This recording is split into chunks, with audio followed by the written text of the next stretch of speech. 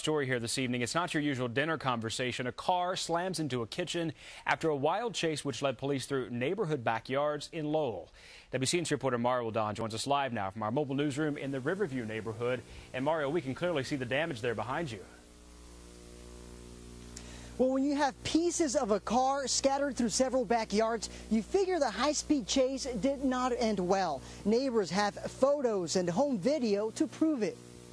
I called my best friend. I was like, you would not believe what is going on right now. She captured video of the red Mustang inside her neighbor's kitchen. And when they were pulling the car out of the house, there were dishes actually on the hood of the car. You can see a bowl in a photo taken by another neighbor. Somebody went for a wild ride last night. Also wiping out Lucy Tyler's picket fence along the way. Like the dominoes, click, click, click, click, falling. Police say the high-speed chase started when the driver of the rental car refused to pull over after running a red light. And we heard cars going up and down the streets. After the crash, the suspect ran to a neighbor's backyard. It's hiding under here when they found him. Police dogs had to sniff him out. When the dog started barking, they said they seen this move, so they attacked and put him in handcuffs. He actually went down the slide and was handcuffed in front of the toy. But it's not child's play. Devon McCullough faces multiple charges, including possession of marijuana. It was just insane.